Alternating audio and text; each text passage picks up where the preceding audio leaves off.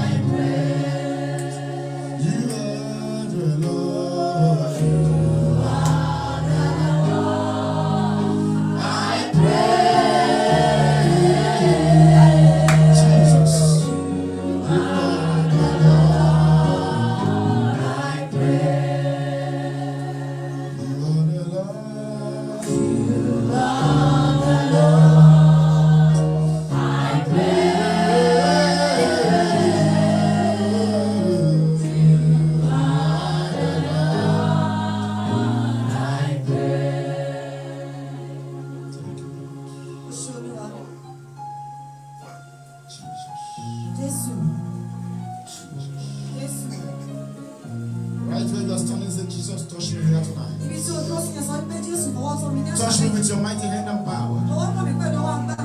Touch me now.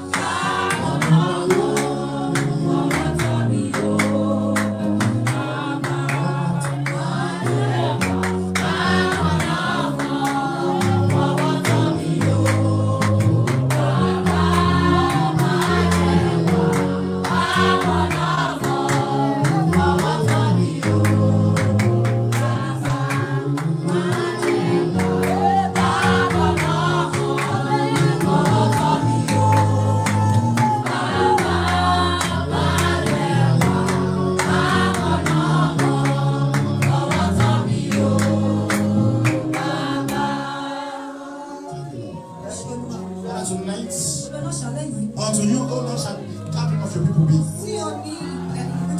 I submit this gathering to you. Please come mighty.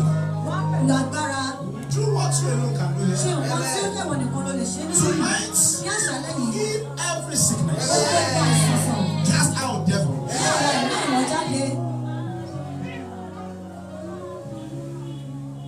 Break every shame. And save soul. Thank you, Father. Glory to you.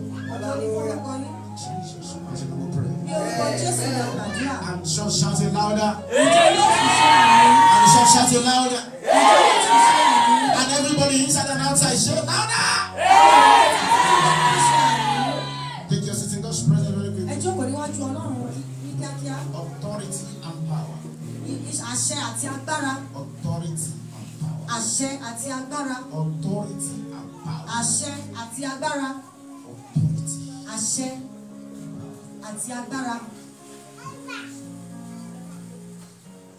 I'd like you to understand that the realms of government is a realm of power.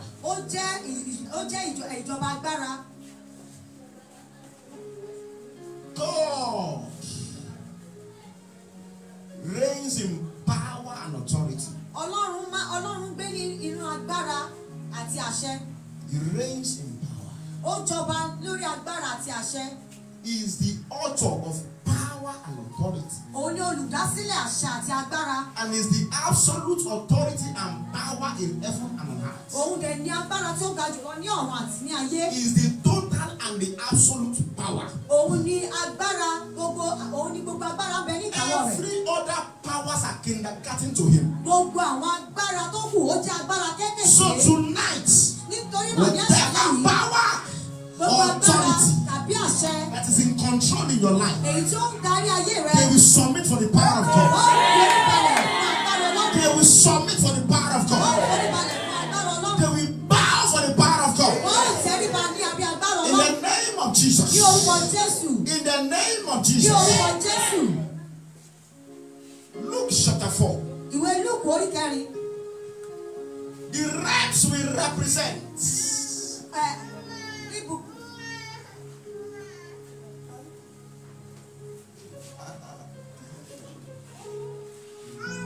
the kingdom will represent. ìjọba èyí tí a jẹ́ èyí tí a ṣe aṣojú rẹ̀.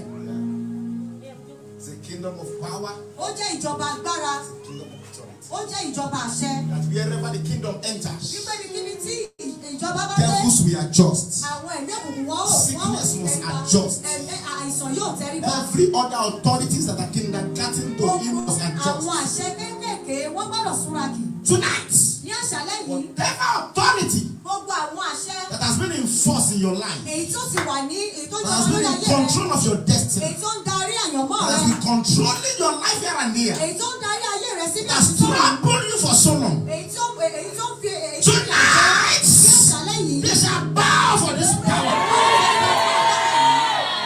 Tonight, Ní àṣálẹ́ yìí. they shall bow for this power. They shall submit for this power. They shall submit for this power. In the name of Jesus. Luke chapter 4, verse 32. I'd like you to read from the Bible wherever you are.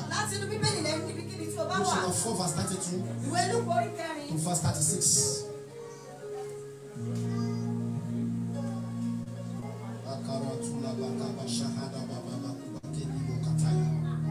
And they were astonished at his doctrine, for his word was with power. And in the synagogue there was a man which had a spirit of an unclean devil, and cried out with a loud voice, saying, "Let us alone. What have we to do with thee, thou Jesus of Nazareth? Art thou come to destroy us? I know thee, who thou art, the Holy One of God." And Jesus rebuked him, saying, "Hold thy peace, and come out of him." And when the devil had thrown him in the midst, he came out of him and hurt him not. Tonight, every unclean spirit, I'd like you to understand that sicknesses are governed by unclean spirits.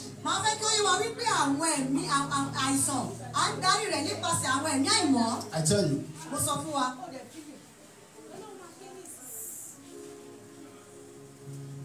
sickness are controlled or dispensed,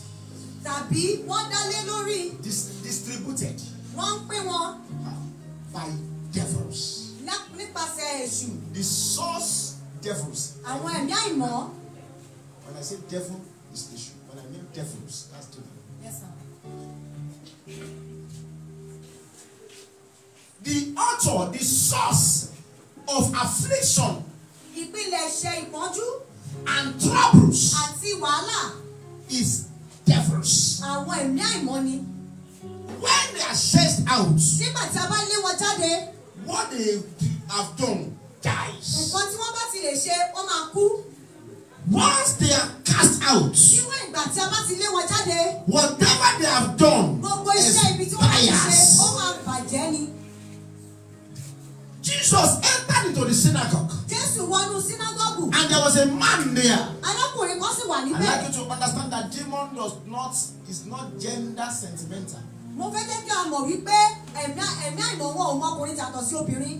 They either possess or entered, afflict a man or a woman.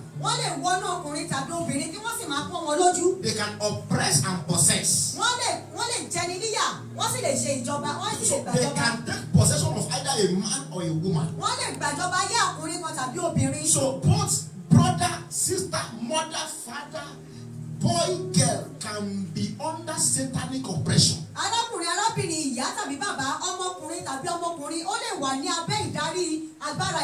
little boy, a little girl, grown man, grown up, adult youth can be under severe satanic oppression.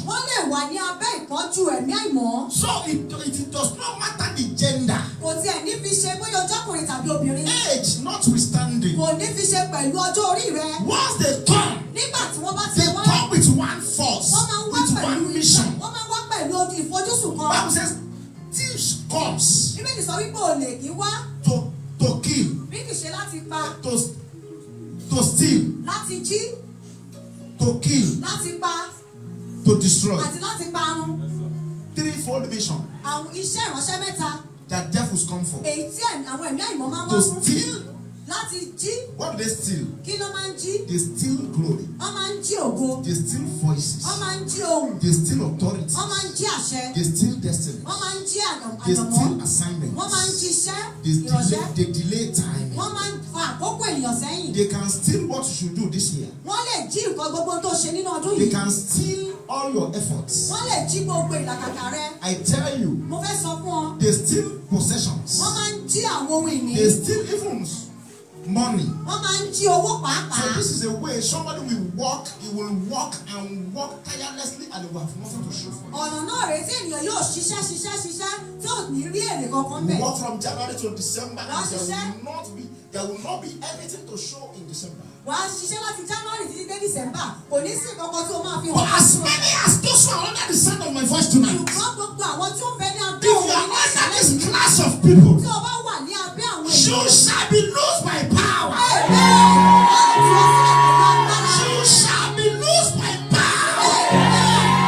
I'd like you to understand. Mo fẹ́ kí ó yé wa. Power is in cadres. Àwọn agbára wà ní ìpele sí ìpele. Authority are in classes. Àwọn àṣẹ ó wà ní ìpele sí Are you ìpele. getting what I'm saying here? Ṣé o tí mo sọ bíbá yé wa? Sir, let me tell you Jẹ́ this. kí n sọ eléyìí fún ọ. A junior ranking officer. Ẹni tó jẹ́. Let me use secondary school for you. Ẹ jẹ́ kí n lo ilé ẹ̀kọ́ girama fún yín. I don't know if there is still punishment in secondary school now. Mi ò mọ̀ bóyá wọ́n sì máa ń báyàn wí. Seniority. Àwọn senior. Bóyá wọ́n sì máa ń bá àwọn àbúrò wọn wí, àwọn junior wọn wí ní secondary school sí. I don't know now. Mi ò mọ̀ sí yìí o. When we were in school. Ṣùgbọ́n nígbà tí àwa wà ní ilé ẹ̀kọ́. You know, I went to United Comprehensive High School here. United Comprehensive High School nígbà yìí ni mo lọ. Yes, GS1 to SS3. GS1 àti GS3. So, I schooled there. Ibẹ̀ ni mo ti kàwé girama. Even my primary school was here. Pàápàá primary school mi bíbá yìí ni mo ti kà á. Should I tell you? Ṣé kí n sọ fún ọ? Do you know St. Michael there? Ṣé mo St. Michael nísàlẹ̀ Do you know bẹ́ẹ̀? St. Michael there? Ṣé mo St. Michael? That's where I went to. Ibẹ̀ ni mo ti lọ sí girama primary school. Yes. Ibẹ̀ ni. How many of you are in St. Michael here? Mélòó ni ló wà ní St. Michael bí? St. Michael. St. Michael ni o. Ìdẹ́ lọ sí St. Michael primary school. Clap for them. They are special people. Wọ́n jẹ́ àwọn special. They are very special. Those who go to St. Michael Anglican Primary School are very special. Àwọn tó ń lọ sí St. Michael Anglican School àwọn special ni wọ́n yàtọ̀. There is riot outside there. It's okay. It's okay. No problem. Kò sí wàhálà. Microphone is on my hand now. Amen. People have series of opinion. No problem. Okay. Then those who go to United Comprehensive High School, they are very great people. Àwọn tí wọ́n lọ sí United Comprehensive High School àwọn èèyàn náà ni wọ́n bá kan náà. Because if you are a student of that school. Tó bá jẹ́ pé ọmọ ilé-ìwé bẹ̀ mẹ́fà tí wọ́n fún ààrẹ. Hallelujah. It's okay. It's okay. That's all right. Ó dára bẹ́ẹ̀. That's fine. Ìyẹn dára. Some of you don't know I was born in this town. Àpúpọ̀ ọ̀nà yìí kò mọ̀ pé ìlú ìlà bí mi sí. It's all right. Ó dáa bẹ́ẹ̀. Maybe that's a story for another time. Bóyá ìyẹn á jẹ́ ìtàn fún ìgbà mìíràn. Amen. Àmín. Now, when we were in sharing school, Nígbà tí a wà nílé ẹ̀kọ́ girama, I'd like you to understand this. màá fẹ́ kí ilé ìgò yé wa. There was what is called seniority. Nǹkan kan wà tí à ń pè ní àjùlọ o. So junior students will tell us that seniority is not forever. Àwọn tó kéré sí wa yẹn wọ́n máa sọ fún wa wípé àjùlọ tẹ̀ wá yìí kò ń ṣe fún ìgbà tí ó pẹ́ o. But we will tell them that we will enjoy it while it lasts. Ṣùgbọ́n àwọn máa sọ fún pé àwa yóò jẹ̀gbádùn rẹ̀ níwọ̀n ìgbà tá a ṣì wà níbẹ̀. So, look, in our set, Ní sẹ́ẹ̀tì tiwọn. GS2 can punish GS1. GS2 ó lè punish GS1. GS3 can punish GS2 and GS1. GS3 ó lè punish GS2 àti GS1. Look, SS1 can punish the whole junior classes. SS1 wọ́n lè punish gbogbo àwọn junior classes. SS2 can punish the whole junior behind them. SS2 wọ́n lè punish gbogbo àwọn tó tẹ̀lé wọn bẹ́ẹ̀. SS3 can punish the whole school. SS3 wọ́n lè punish gbogbo school. Now look at what I want to say now. Ẹ wá wo nǹkan tí mo fẹ́ sọ báyìí o. If you now come as a senior. Tí o bá wá gẹ́gẹ́ bí ẹni tó ju ọ̀nà senior student. Now listen. So what people are coming behind you, they are late. Àwọn tí wọ́n wà lẹ́yìn rẹ̀ wọ́n ti late. They come late to school. Wọ́n late kan tó wá. You know you ask them to kneel down. I don't know if you still do it. Ṣé ẹ mọ̀ pé máa sọ fún ọ pé kí wọ́n kúnlẹ̀ ṣé ẹ má ṣì ń ṣe? Do they still do it? Ṣọ́ọ̀ṣì máa ń ṣe. Kai. Ṣé mọ́? School now they are boxing themselves. School ní ìsìn wọ́n ń bára wọn jà ní. Àwọn junior gbọ́dọ̀ pé wọ́n ti ń gbá àwọn senior lẹ́sẹ̀ báyìí. I don't think they do that again. Mi ò rò bóyá ìyẹn tún wà mọ́. During our time, no matter how whoever you call yourself. Nígbà tí wọn kò sí ẹni tó bá pera rẹ. You will kneel down. Ó máa kúnlẹ̀. So when the junior kneels down. Nígbà tí àwọn junior bá ti kúnlẹ̀. I'm making an example of what is called power indicators. Mo fẹ́ sọ nǹkan tí à ń pè ní ìpele nínú agbára. If a GS3 student tells GS1 to kneel down. Tí ọmọ GS3 bá sọ fún ọmọ GS1 pé kó kúnlẹ̀. SS1 student can come around. Tí ọmọ SS1 bá ó lè wá. What did he do? Ó lè sọ pé kí ló ṣe. So he abused me. Ó wá sọ pé ó bú mi ni. He abused you. Ó bú ẹ. Okay, you. Stand Ìwọ up. dìde. Senior SS1 will tell that one, stand up. Ọmọ SS1 yẹn ó lè sọ fún ọmọ tó ní kó kúnlẹ̀ pé yá ìwọ dìde. You know, it does not need permission from that GS3 student. Ṣé àwọn ẹgbẹ́ kò ní láti tọrọ àyè lọ́wọ́ ọmọ GS3 yẹn? To tell that GS1 student to stand up. Láti sọ fún ọmọ GS1 yẹn pé kó dìde. Now, SS2 student can now come. Ọmọ SS2 lè wá dé. And punish both the SS1 that said stand up. Kó fìyà jẹ ọmọ SS1 tó sọ pé dìde. And punish the GS3 that punished the GS1. Kó wá tún fìyà jẹ ọmọ GS3 tó sọ fún You will punish all of them together. Ó lè fìyà jẹ gbogbo wọn pọ̀. But when SS3 student comes, wọ́n ti ọmọ SS3 bá tún dé. why are you dealing with them? Ó wá bèrè pé kí You to kneel down. Yes, sir. Hallelujah! Hallelujah! Now, when SS3 is doing this, nígbà tí SS3 bá ṣe léyìí, there is what is called, we have teachers. A tún ní àwọn tó ń pè ní àwọn olùkọ́. Who will now come and say, you are all students before us? Àkáwọ̀ kí ni wọ́n dé kó ní gbogbo yín akẹ́kọ̀ọ́ ní níwájú mi. You are in cages with yourself, but you are all students with us. Gbogbo yín lẹ ní agbára ní ìpele ṣùgbọ́n akẹ́kọ̀ọ́ ní lábẹ́ tàwa. So when you get to us, you are all students. Tí ẹ bá jẹ́ ọ̀dọ́ tiwa. Why are you punishing this one? Why are you punishing this one? Kí ló tó fi fìyà jẹ́lẹ̀? Kí ló tó fi fìyà jẹ́lẹ̀? Now all of you, we are stand up. Ó yá gbogbo yín. I release you to go. Ó yá mo dá yín sílẹ̀ máa lọ. Are you getting that now? Ṣé ilé ìtumọ̀ sọ yé wa báyìí? Now, if the teacher does that one. Tí olùkọ́ bá wá ṣe eléyìí. Now, in that same school. Nínú ilé ìwé there is a kan náà. man called principal. Ẹnìkan tí wọ́n ti à ń pè ní ọ̀gá. He can punish the teacher and the students. Ó lè fìyà jẹ olùkọ́ àti àwọn akẹ́kọ̀ọ́. He will just tell the teacher, say, no. A kò sọ fún olùkọ́ ní pé rárá o. What you have done. Wọ́n tó ṣe yìí. What you have done. Wọ́n tó ṣe yìí. No. Rárá. He give you query. A máa fún ọ ní. You serve the teacher query. A wá sọ fún tíṣà yìí ní query. Explain within 10 hours. Wọ́n sọ fún pé láàárín. Why disciplinary actions should not be taken against you for doing so things. Èrèdí tí àfi ní fìyà jẹ ọ́ fún nǹkan báyìí. That is query. Wọ́n tá ń pè ní query nìyẹn. You know, query to government workers is punishment. Ṣé mọ̀ pé nǹkan pè ní query fún àwọn tó ń ṣiṣẹ́ ìjọba ìjìyà ni? Because once query comes into your file, that query, they will keep it in the file.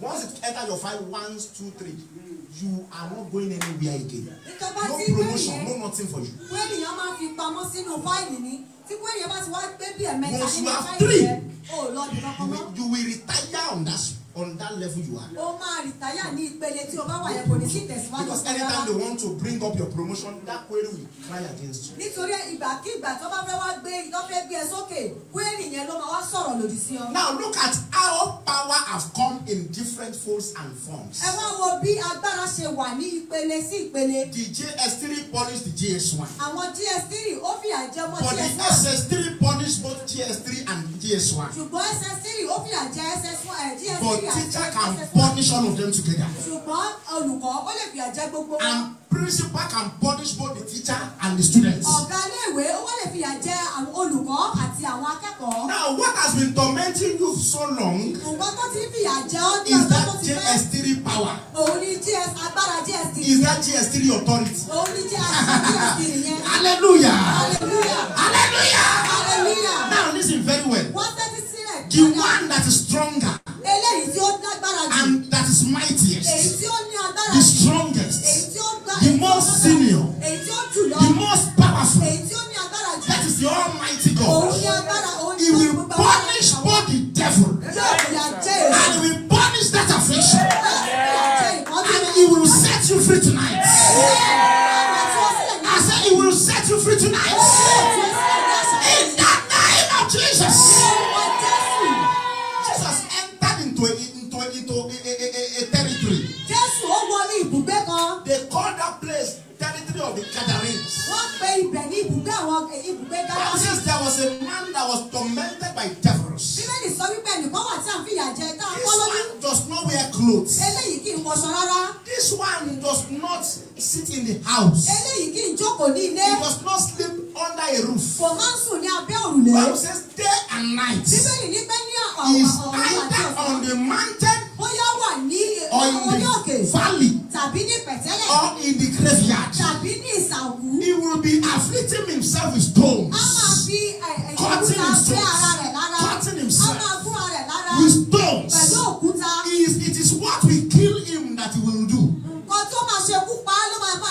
But Bible says Jesus and his disciples, they enter into a ship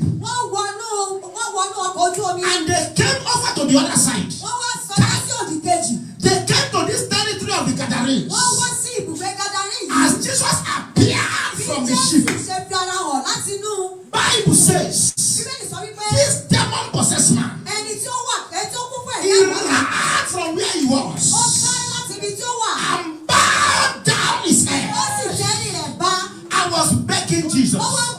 You know, Jesus has not spoken a word. He was the one that came to bow. He submitted for the senior. He submitted and bowed to the senior. Power meets power, bow for the other. Power jam power. The small one bow for the bigger one. When iron meets iron, you don't understand that it is this flexible one that will bend for the bigger one. Bible says everyone, every household can be kept at peace. He said, but when the stronger one comes, when it comes, it will bind the household. It will bind the powers. And then the stronger one will take possession. Sir, I have come to bring to this meeting tonight the stronger, the mightier. Bible says, John said, here cometh a man mightier than myself, a stronger, a mightier, a powerful, the bigger, the biggest, the best of the best, the most almighty God. A man can be mighty, but God is the Almighty. He is absolute in power. He is total in authority. He does not take advice from anyone. No man can advise him. No man can confuse him. No man can direct him. Sir, he has no birthday, he has no anniversary. Unchangeable changer. The one that was not a creator that was not created. Maracusa. He was not created, but he's a creator. Nobody voted him, so he cannot be voted out. His tenure is forever and ever to all generation. Even when the whole generation ceases, his government is forever. He is tireless, ageless, changeless. Somebody shout Jesus! Somebody shout Jesus! Somebody shout Jesus! You will shout that name one more time. That sickness will jump out of your body.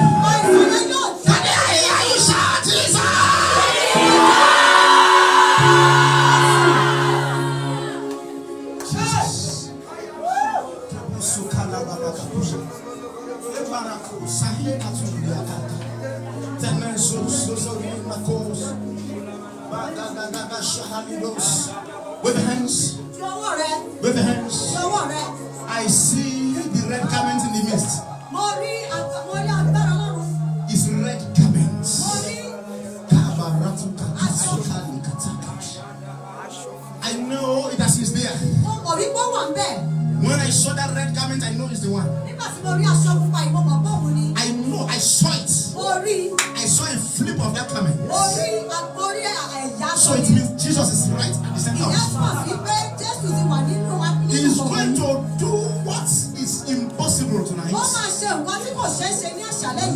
Let the power of the Lord come down.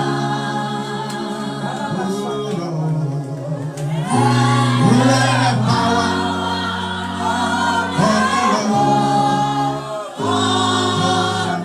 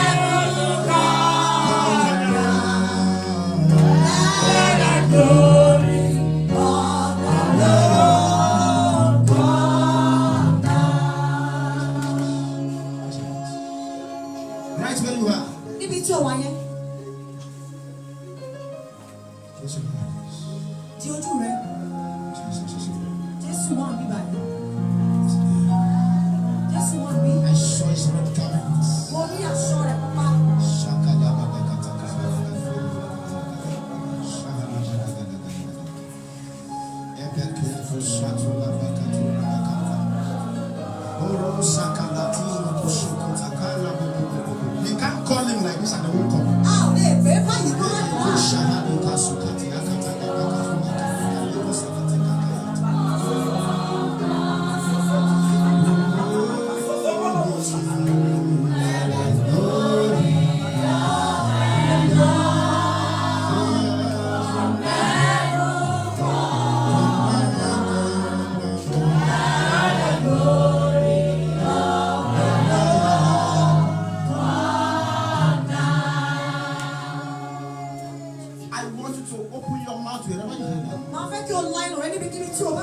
Jesus, the absolute power in heaven and earth. Demonstrate your power now over my life, over my health, over this affliction. Mention the name of that affliction. Come and see how Jesus will be beating devils. How devils will be chasing devils. How God will be chasing devils. How devils will be screaming wherever they are. Anywhere they are. Talk to God now. Ah, Jesus of Nazareth. Demonstrate your power over my life, over my health, over my affliction, over this sickness. Demonstrate your almightiness.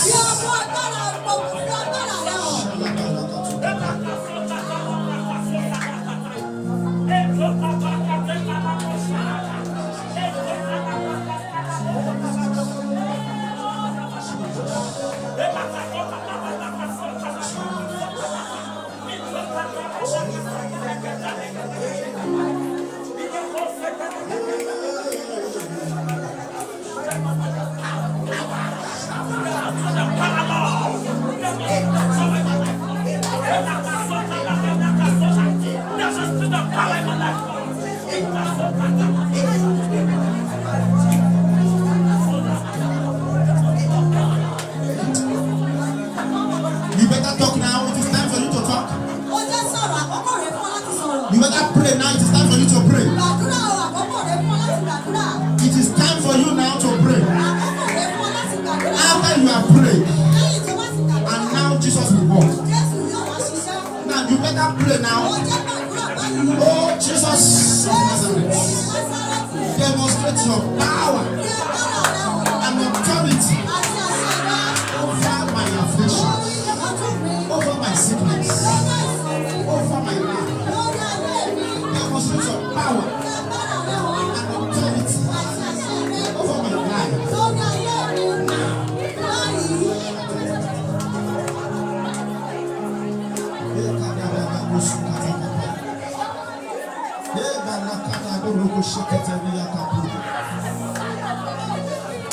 Yes, Lord. Yes, Lord. Yes, Lord.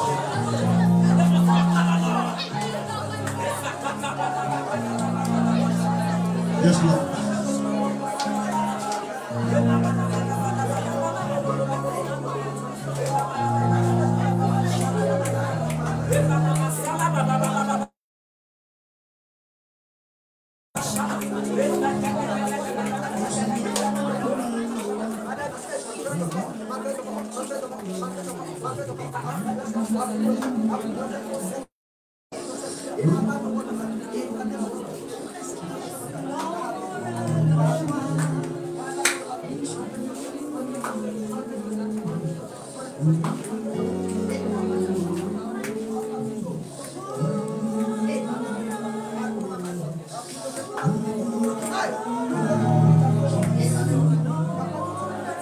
I see a bone in this place that Jesus is healing now. I see a bones that Jesus is healing now. She's coming.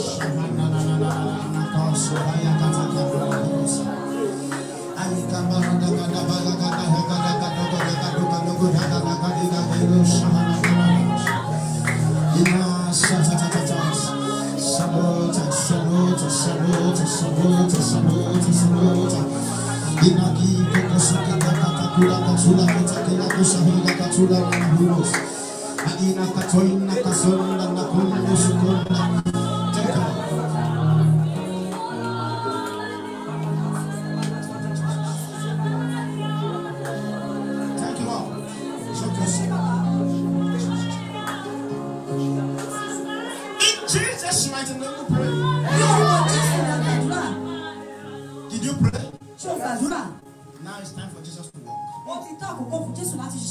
Inside and outside. Get set. The power of Jesus physically demonstrated.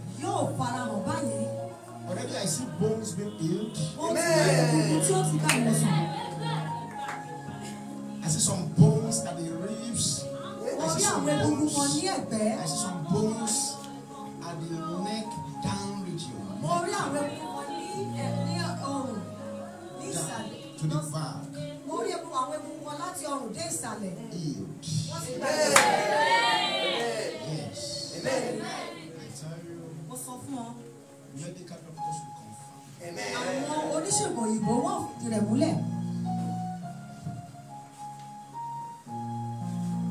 I'm seeing quite a number of cases here. To be mentioning them one by one time is going to just one. Let's pack all of them together now. Under just 2 minutes. Now stretch your hands. Father, I submit everyone into the fire of the Holy Ghost. Everyone that have been tormented, afflicted, possessed and oppressed. Tonight, let your power come now. Inside and outside. Okay. Okay. It's okay. Thank you, Father. Yes. Now, I'm going to cry on a loud voice. Power and authority. So once I shout Jesus, let your own response now be power.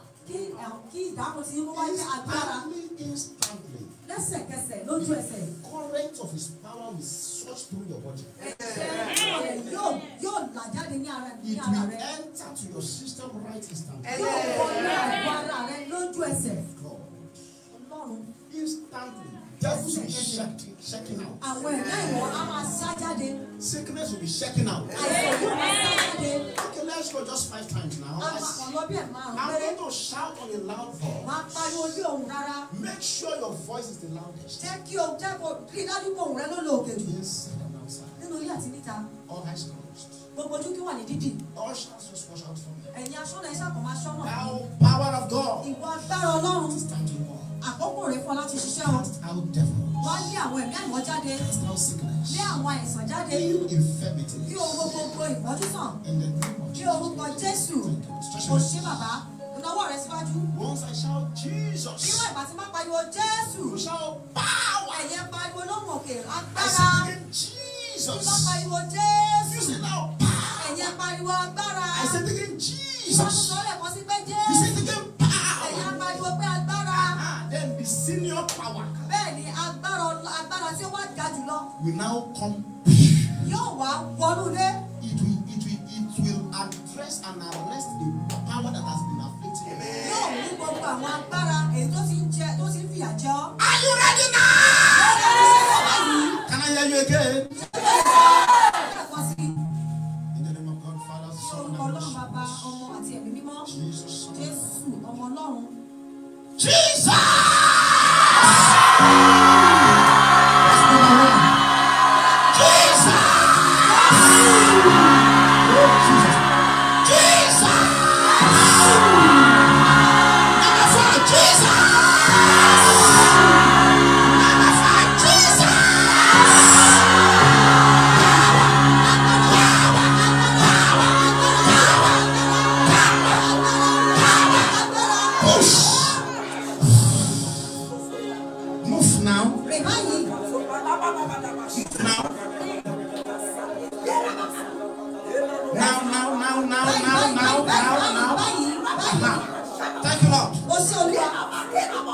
I see the power of God upon someone at the left and the right side.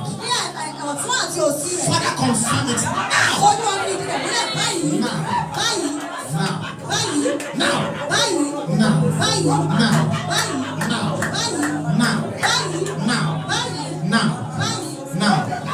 Just stand behind the sister there. Just sit around them.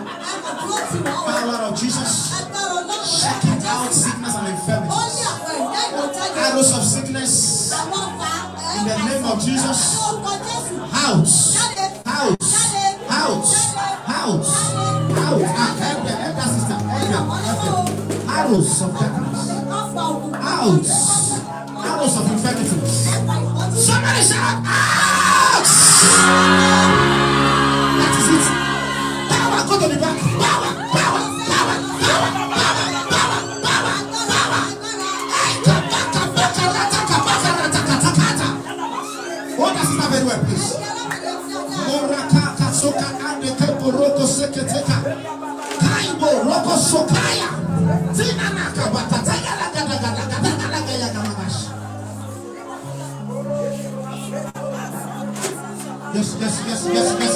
Yes. There is somebody right there. Power of God is coming upon the head of that person. The head of that sister will be shaking like fire. The arrow of insanity that is set in your body. They want you to run mad. You know, one time you have something like a numbness.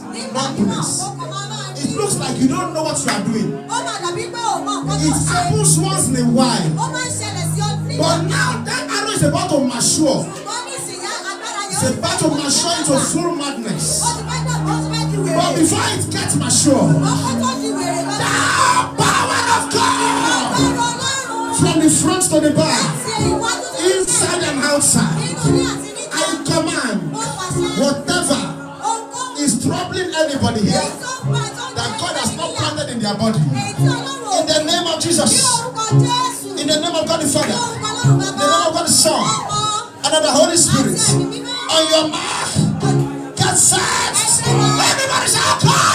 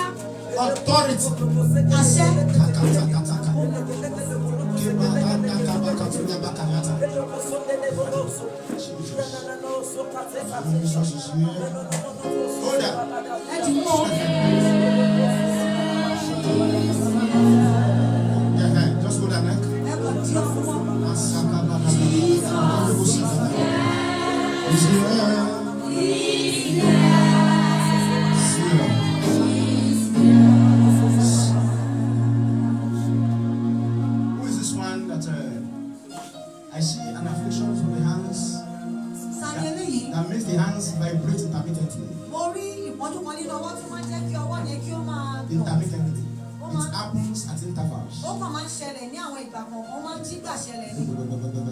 Stops. Come now. Stretch your hands.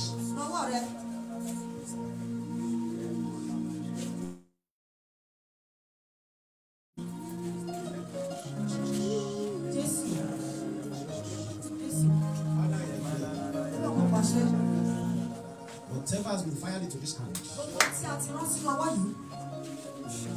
causing that affliction to happen, I command that power to give up now. Give up for the power of God. Give up. Power. And let them be free.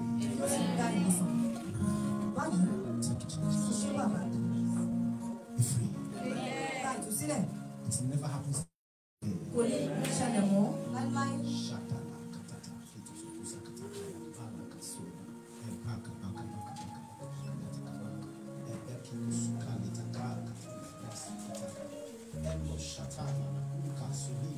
Time is gone. There's somebody, let me pray for quickly for this prayer. I see somebody, sometimes it's like there's a door around you.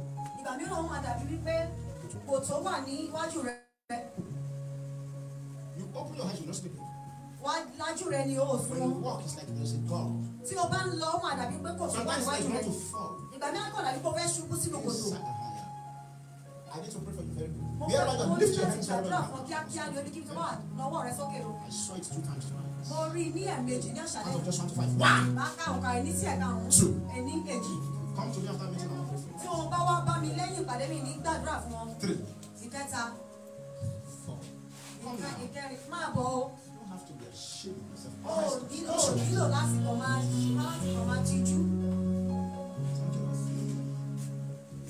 Father, I come against that affliction. Every power that wants to push you inside the grave on time. Let the power expire right now. Jesus, let your daughter be free now. Jesus, let your daughter be free now. Be free in the name of Jesus. I declare the blood of Jesus covers that God. Covers that God. Covers that God. Covers that God. Cover that God. In the name of Jesus. You are secured. You are free. Your life is secured. You will never sit again. In the name of Jesus. Thank you, Father. In Jesus' name. Amen. Everybody stretch your hands. I put favor on those hands. Healing fire. Healing fire. Healing fire. Charge through their body in the name of Jesus. There's somebody who could not look. There's somebody who could not really bow very well and stand up. Can I see your hands? I want to pray with you. Father, touch. Touch. Touch. Touch. Touch. Touch. Let your power come. Break that shade. Loose it. And let it be free. In the name of Jesus. Whatever padlocks around that place is broken by power. You are healed, you are free in the name of Jesus. Thank you, mighty Father. Thank you, Lord. Stretch your hands, everyone. I declare upon every hand. Let these hands receive favor. Receive favor. Receive favor. Inside and outside, receive favor. Anything you touch must prosper. Hear me very well. Anything you touch must prosper. business you do must prosper. Yes, must prosper. Those of you that want to have your business this year, but there's no money on your hands now, I connect you to divine help. Open that business in the name of Jesus. On this altar of God, I commission that business open. I commission that business open. In the name of Jesus of Nazareth. Have one, you want to have another. Receive that divine assistance. Receive that divine assistance. Receive that divine assistance. Receive that divine assistance. Receive that divine assistance. In the name of Jesus. Thank you, Father. Glory to your name, Lord. If you are here tonight, you know you have to just settle your life matters with God. You want to reconcile with your Creator. God likes sinners, but He hates sin. So tonight you are here. It's a man of God, I want so much about my life. All eyes closed. Please lift up your hands. Put that hands on. Thank you, Jesus. Just put that hands on your chest. Put your chest. And say this prayer very sincerely. Jesus. I'm sorry. Tonight. I've made you angry. I'm sorry. Have mercy on me. Help me, Lord. To live for you forever. Lord, forgive my sins. Pardon all my iniquities. I am a sinner. I can't save myself. I acknowledge, I know, and I believe that you are the Savior. My Savior. Save me now. Thank you, Father. Thank you, Lord. Right in my name.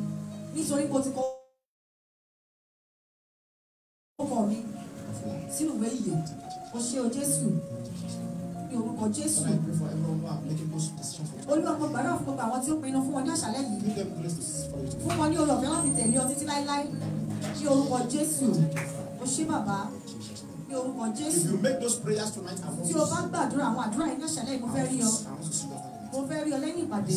Under 1 minute, I'll see all of you. Lẹ́yìn lábẹ́ ìṣẹ́jú kan máa rí gbogbo yín pọ̀. Make sure you see me. Dájú wípé o rí mi. Má ṣe lọ rí mi kó tó lọ. Rí mi. I bless you in the name of Jesus. Mo fún yín ní orúkọ Jésù. I bless you in the name of Jesus. Mo fún yín ní orúkọ Jésù. I bless you in the name of Jesus. Mo fún yín ní orúkọ Jésù. Go with the blessings of God. Ẹ máa lọ pẹ̀lú ìbùkún Ọlọ́run. That short-sightedness is healed now. Ojú tí ò ríran dáadáa yẹn, ó gba ìwòsàn báyìí. No, you can't see any objects that is at distance from you. O ò lè rí nǹkan tí ó bá wà ní ọ̀nà jíjìn rere sí ọ. Put your hands on your heart. Gbé ọwọ́ rẹ lé ojú rẹ. Healed in the name of Jesus. Ìwòsàn ní orúkọ Jésù.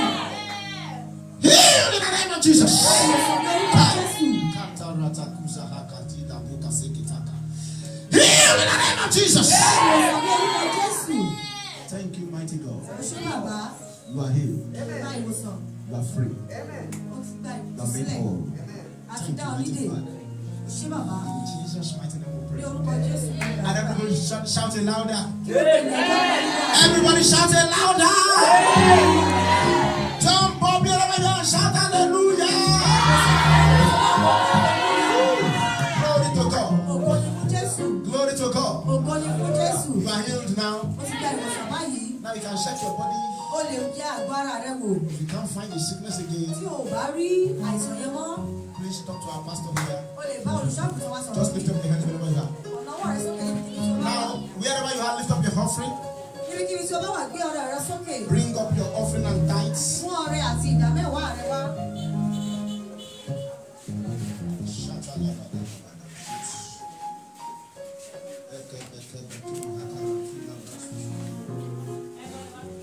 Package your tithes, package your offering. Mú ọrẹ àti ìdámẹ́wàá rẹ jáde.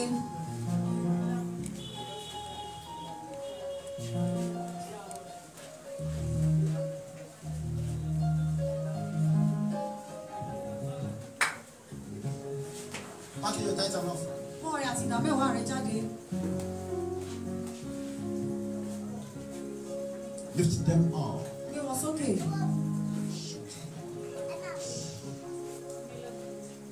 Lord, bless this offering. Olúwa bùkún ọrẹ yìí. Bless the offering, bless the givers. Bùkún ọrẹ kó sì bùkún ẹni tó fi sílẹ̀. Let the one return empty. Má ṣe jẹ́ kí ẹnikẹ́ni padà lọ lọ́wọ́ òfìfo. There be restorations of finances. Jẹ́ kí ìmúpadàbọ̀sípò ètò ìṣúná kí ó wà. In the name of Jesus. Ní orúkọ Jésù. Thank you, mighty God. Ṣé bàbá? In Jesus' name. Ní orúkọ Jésù. Come and drop your offering now. Wá mú ọrẹ rẹ sílẹ̀ báyìí. Drop your offering now. Mú ọrẹ rẹ sílẹ̀. Drop your offering now. Mú ọrẹ rẹ sílẹ̀. Bless you. Ẹ alábùkún fún.